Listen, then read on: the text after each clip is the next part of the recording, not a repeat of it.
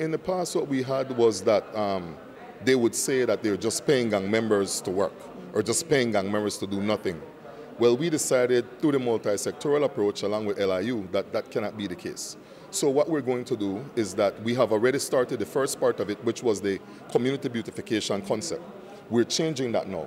So we're moving now into educating these young men. I know for a fact that in the past apprenticeship program, the more we educated those young men, the more they became positive and productive citizens and wanted to work and wanted to go back to school. We'll literally be doing the apprenticeship program. So they'll be doing a step-up program, which is about the level 1 or entry level to the IT vets. So that is what is actually going to take place. And then we will start working on building their capacity.